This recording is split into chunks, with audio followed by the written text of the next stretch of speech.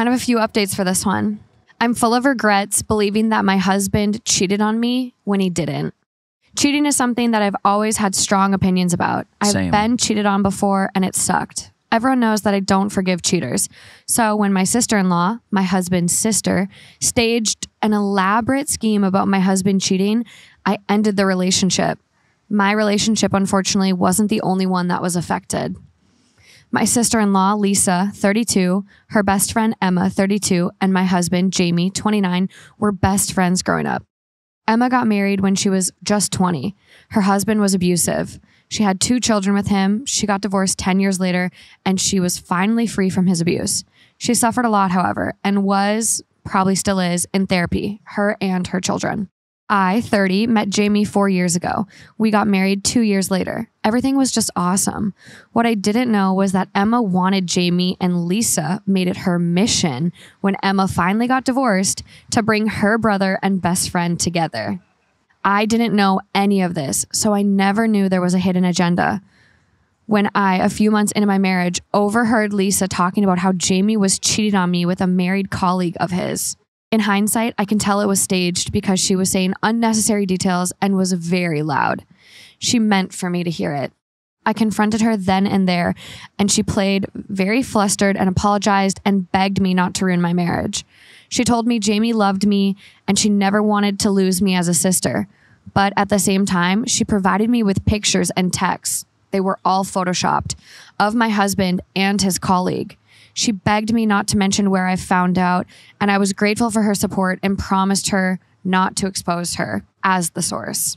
I confronted my husband with everything, and he adamantly refused to admit anything. It hurt me more that he never admitted nor apologized, ever. He asked me where I got this from, but I kept my promise and told him it was an anonymous tip. I also went so far that I contacted the colleague's husband. At the time, I thought it was the right thing to do. The colleague is this very beautiful woman that my husband worked very closely with many hours a day. I was a bit jealous of that, and I confided my fears with Lisa. She used it against me. I asked for a divorce, and the colleague's husband did too. After that, Lisa, who I thought was my friend, who called me her sister, disappeared from my life. Like I never existed. Even when I bumped into her, she was short with me and indifferent. Months went by and I was still heartbroken, processing the separation. My husband stopped trying to make me see reason and agreed to divorce. He said he wanted to move on. I started having doubts. Why is Lisa doing this now? She was my friend and wanted the best for me, yet now shouldn't even answer my texts. I follow both her and Emma on Instagram, and I started seeing how Emma and my husband gradually started hanging out. At least once a week, Emma or Lisa shared stories about my husband with Emma and her children. What I did next is very questionable, and yet I don't regret it at all. I was desperate and I needed the truth. I was still very good friends with Lisa's on-again, off-again boyfriend, Mike, sister. I told her my doubts and everything. I told her that Lisa was my source, that my husband was cheating, and that I'm starting to doubt everything and that I needed their help to unearth the truth. Mike was easier to persuade to help me than I expected. He had Lisa's passcode and he went through her messages with Emma, and there was everything. They have plotted everything. They used my idiocy and insecurity and made me throw the best thing that ever happened to me away. He sent me all the proof I needed, even the original photos they used to Photoshop my husband with his colleague. My world was turned upside down again, and I went into a deeper depression. I stayed in bed, called in sick for 2 weeks. I have not ruined only my life, but also another family. I don't know why I'm writing here, if I want advice or just to vent.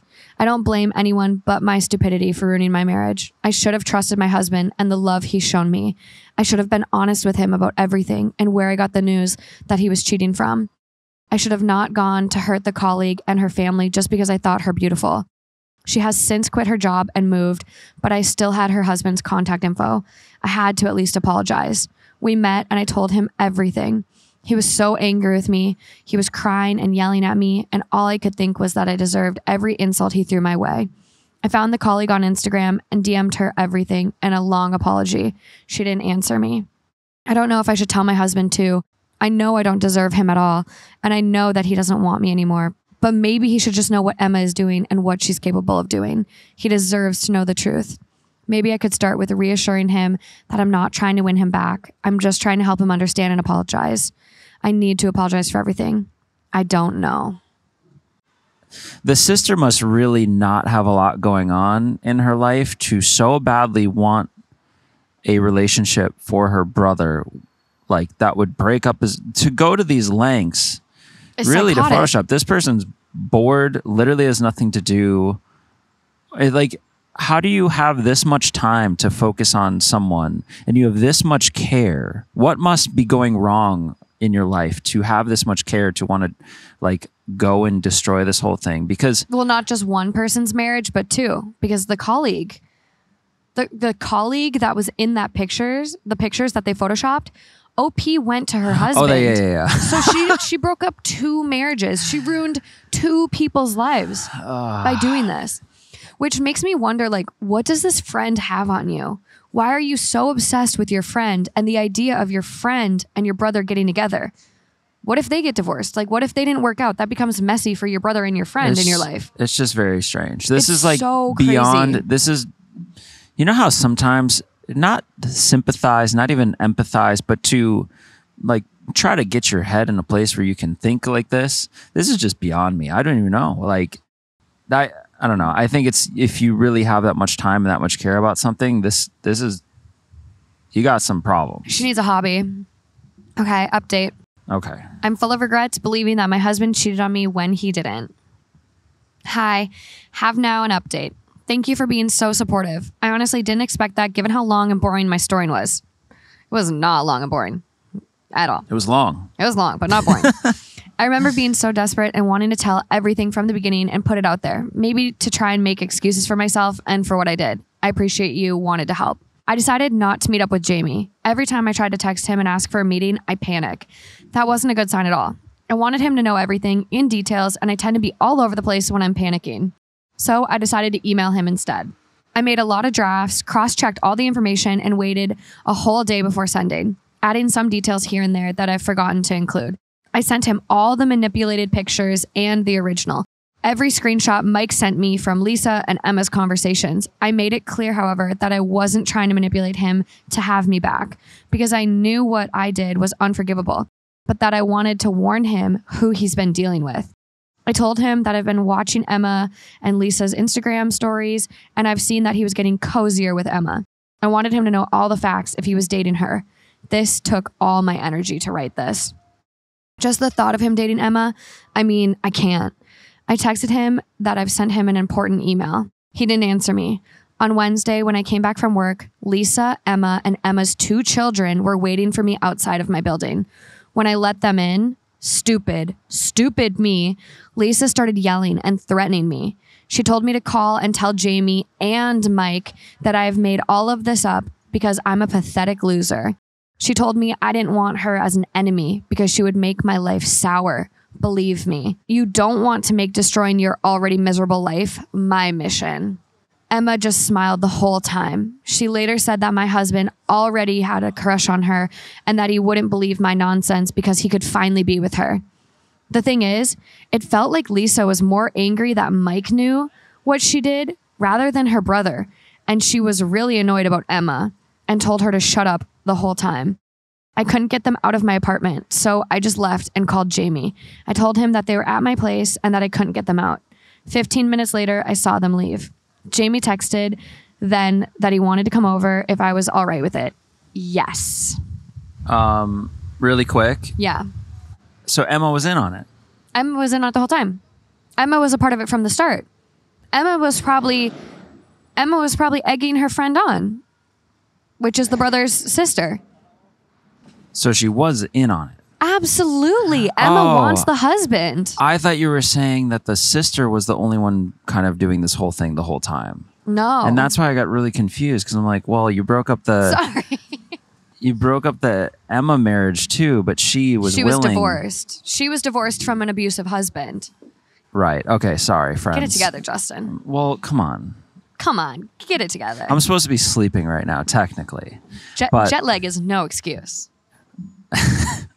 Okay. Got it. So then that's why Emma's being kind of all weird and pushy. But oh my God, can you imagine having someone like Lisa in your life? Imagine having someone like Emma. Emma was probably like, get me with your brother. I love your brother.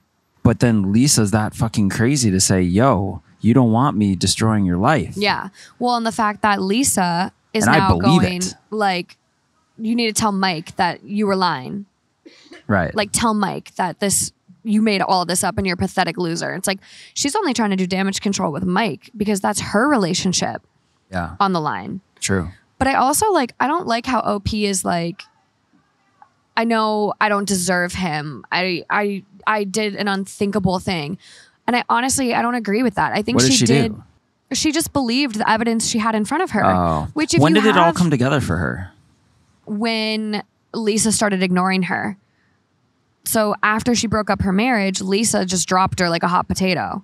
And so at that point, it's like, well, if Lisa was doing this for me, why isn't Lisa still my friend?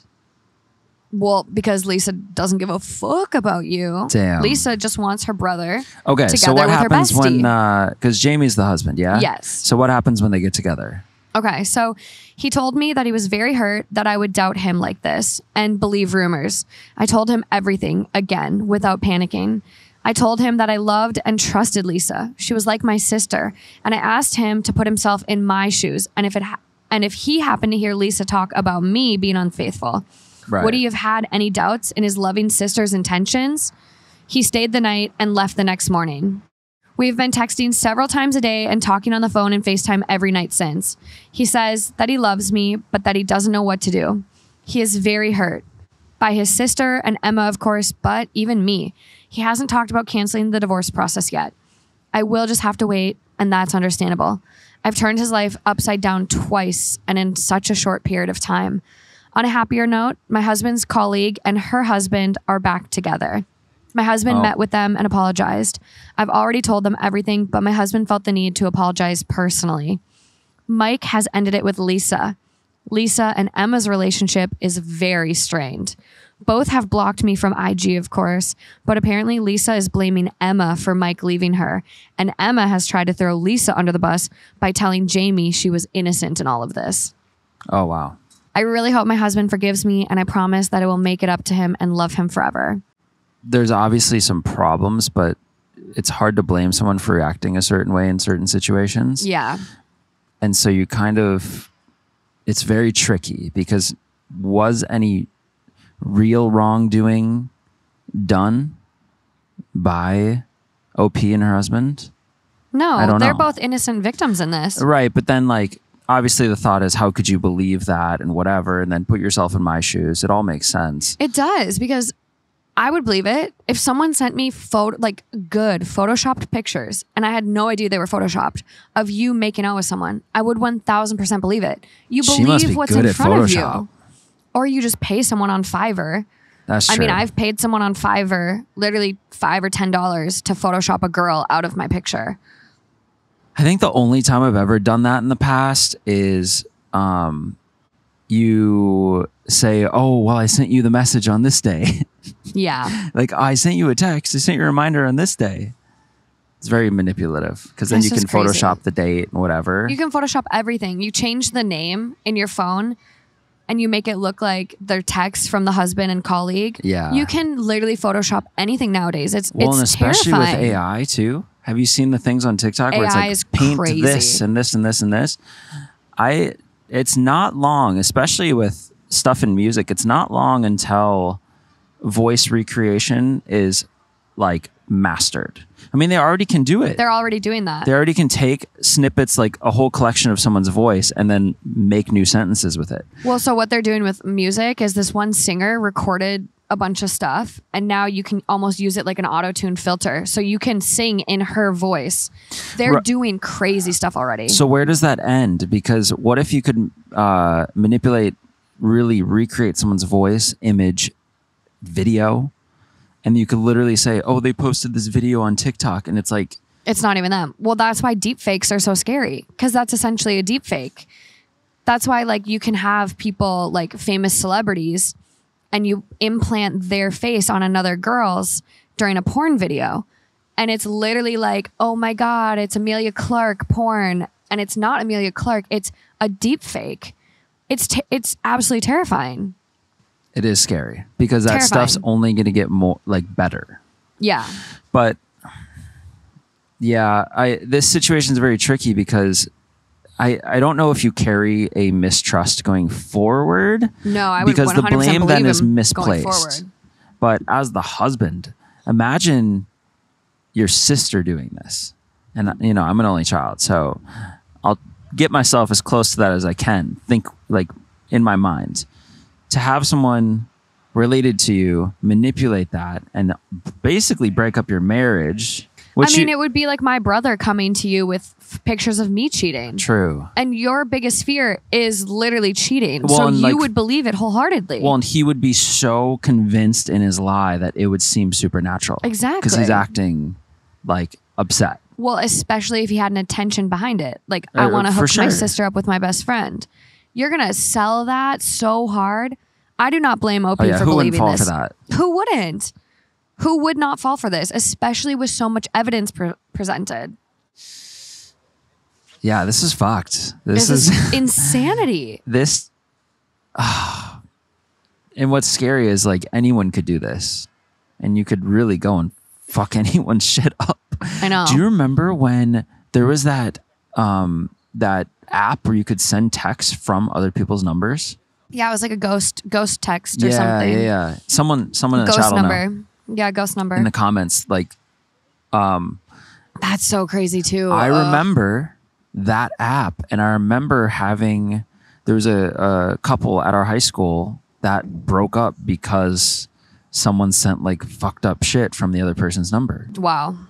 So this is just like that. Yeah.